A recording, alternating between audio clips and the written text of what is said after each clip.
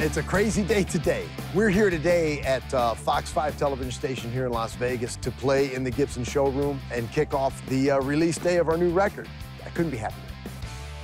Daddy Coker, how are you I'm doing? doing wonderful. Thank you very much for having us. Oh, we are so thrilled to have you back here. It's a huge day for your band. Count 77! Amen. Your brand new debut album drops. Is that still the hip term? It drops. Yeah, today. Today, it drops today. What a high. It's kind of surreal.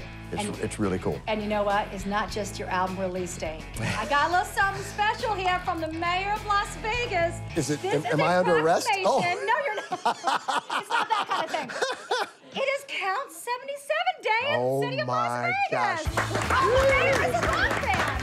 Thank you, Mayor. Thank you, Mayor Goodman. Mayor Goodman. We She love likes you. to rock, right? We absolutely love her, and thank you very, very, very, very much.